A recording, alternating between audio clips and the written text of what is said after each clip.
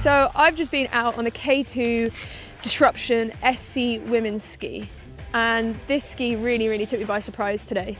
I'm not sure what I was expecting from it, but the ease that you could turn. I mean, you want to carve, you want to do short radius turns, slalom turns. It kind of did it for you. You put barely anything into it and it just brought you around. It did the exact turn you wanted.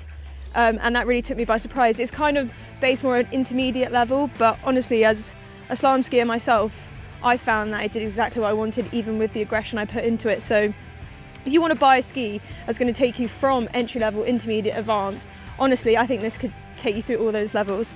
It's got a wood core and a carbon layer on top, so it's super forgiving and accessible.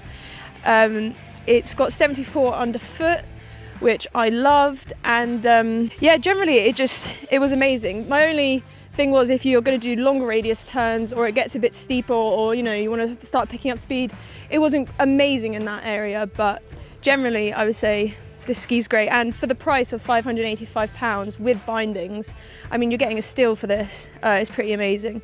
So yeah, the K2 Disruption SC Women's is a ski to go for.